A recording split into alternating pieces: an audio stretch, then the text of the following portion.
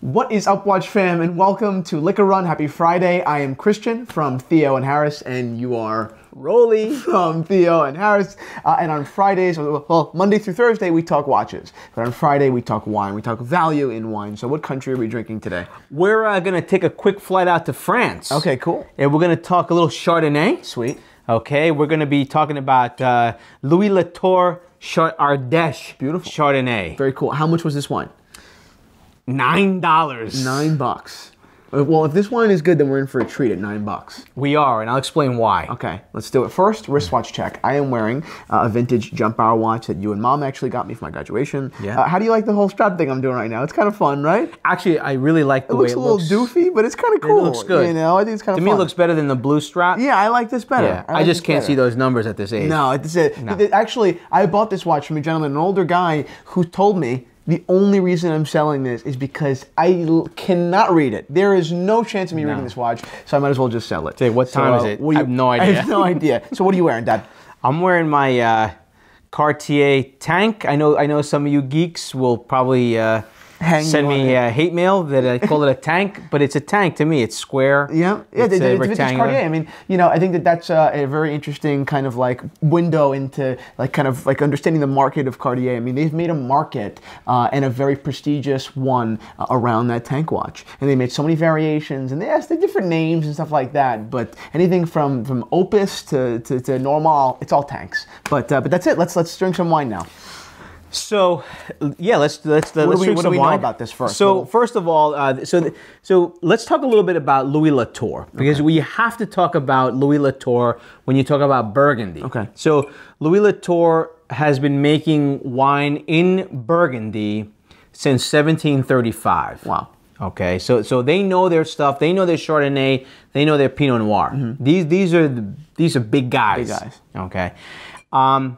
However, as any innovative company, you know, the Latour family was not happy with a variability in quality of Chardonnay grapes in Burgundy in the 70s. As we know, Burgundian wines can be very expensive. They are very expensive, and sometimes you're paying a lot more for wine that doesn't really warrant the cost.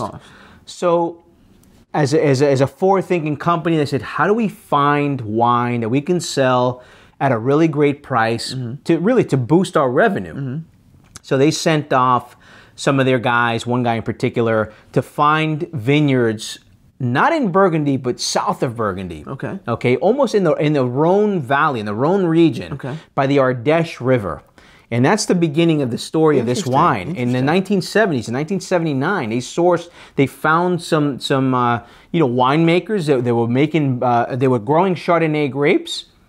And let's fast forward to today. They're selling about 2 million bottles of Louis Latour Ardèche and Grand Ardèche Chardonnay. And how much is the Grand Ardèche? It's about $14. So it's still not like, you know, even the Grand is. And to be honest with you, this wine in a blind tasting will give a lot of wine geeks a lot of fits, because it is so damn good that when you blind it, you know, it packs a lot higher. It packs a lot of punch. Yeah. Yeah. Cool. Let's have a sniff. Let's talk about this.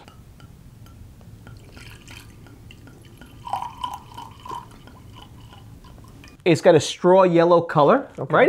A little bit, I would say, maybe a little more intense than other Chardonnays that we've had in the past. Okay. But a beautiful clear yellow. Okay. Right. So let's give a whiff. Definitely, as I've mentioned before, and it may sound redundant, but some tropical fruit, not overbearing, but in a really nice way. A little bit of apple. Okay. I also smell a little bit of vanilla, believe it or not, in this one. Very, very slight hint of vanilla, or just really crisp fruit. Okay. Okay. So, but let's do it. Let's taste. Right. Let's go.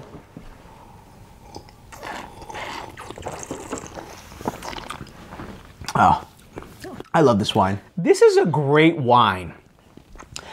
So for the Americans that are watching this Liquor Run series, if you're going out looking for a Chardonnay and you don't want to break the bank, look for Louis Latour. Why?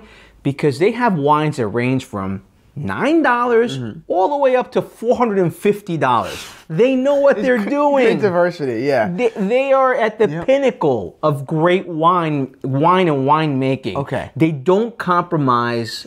So that was actually my question. Quality. So to bring it to watches for a second, I was at a breakfast about last year maybe, and there were two big figures, sitting at the panel. One was from Lange, and one was from Chopard. Yeah. Now, obviously, we know Lange. Lange makes incredible watches. Not only their finishing, but their movement. I mean, design and construction is incredible. I mean, their weight of the German steel. It's an incredible watch, right?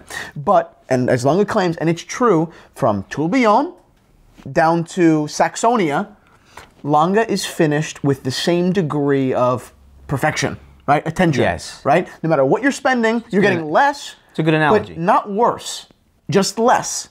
Okay, and the Chopard gentleman, who was also a very nice guy, who they have incredible watches from the LUC collection, but their contention is at different price ranges, you're getting different levels of quality, and that was and the longest guy just sat there and said, not here, not here. Well, when you're spending $400,000 or $15,000 at Lange, you're getting the same finishing, less, but the same finishing. So, do you think that this brand holds that kind of true at $400 and at $9? It's not the same. It's not as good, but they still have integrity and there's still respect for their grape. Do you see what I'm saying? When you blindfold someone and you do a tasting of this wine, and they can't tell, or this wine is beating another wine that's maybe $20 to $30. Yeah, that's exactly what you're talking about. It's the same commitment to quality. Yep. Of course, like I said before, you're making 2 million bottles of this wine. It's a mass-produced wine, but you're not sacrificing on the finishing that you talked about with A. Lange and Son. Yep. That's why we suck down a lot of this wine year in and year out, from the spring throughout the summer and the fall, and quite frankly, even now in the winter. Yep. It is one of our go-to wines.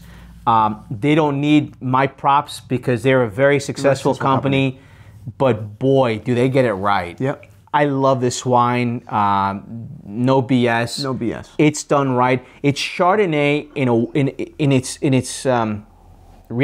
its purest form. Mm-hmm. It's not from Burgundy. This is one of the top Burgundy producers, but they were smart. They went outside of Burgundy. They caught some crap for doing that, but it doesn't matter.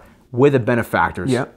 Beautiful. So now, what are we going to eat this with? What would you eat this with? Yeah. So if I'm going to have, we'll eat this with, certainly with fish. Mm-hmm. It's a great wine for fish because it's not an oily wine like some Chardonnays you get that are really sweet and they overpower dishes.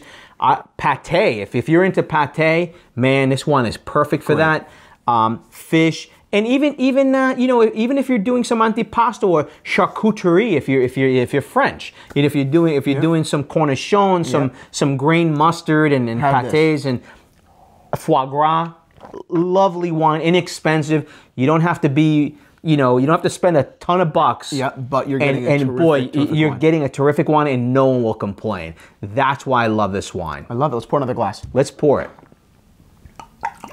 Isn't it great when we find good ones? Yeah, no, this wine is awesome. We've had this quite a few times before. It's not my first time, and I consistently love it. There's actually it's called a supper club, but it's a seafood place not too far from us, and we bring this wine there because you're doing oysters, you're doing shrimp, you're doing some really delicious fresh seafood. And this wine, when I see this bottle, it's exactly what I think of. Yeah. Summer Thursdays at the restaurant. So. One more point. If you guys like something that's a little bit more creamy, a little bit more vanilla in it, I would say akin to a California Chardonnay.